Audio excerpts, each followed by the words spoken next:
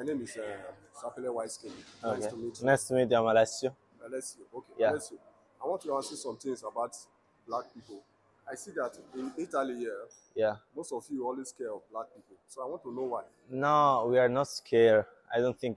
I think racist people are scared or like old people because when you grow up, it all depends about education. All right. So if your parents are are not living in a small town far from the city center, they are grew up like not racist people, but with bias. Bias, all right. So if you grow up like a lot of people who grow up with not kind of old parents, they grow up like knowing that there is no a real difference between black and white and between we can call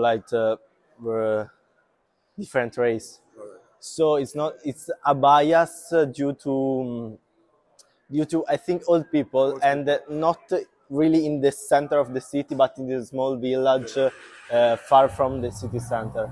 This is my personal opinion, and I think it's wrong that there is this kind of Kind bias. of bias. So now you are telling me now that in this new modern world now, Yeah. the younger ones don't have that mentality with the old ones. I, no, I don't.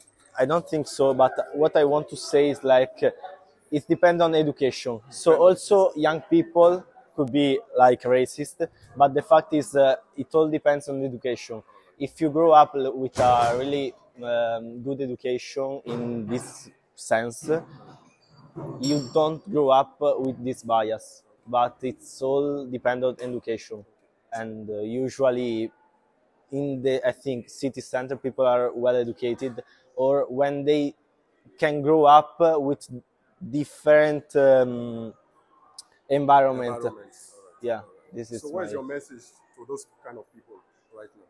uh, to have the possibility to like first of all travel to know other people, other culture, and in this way I think is you can really appreciate other races we can Race. say.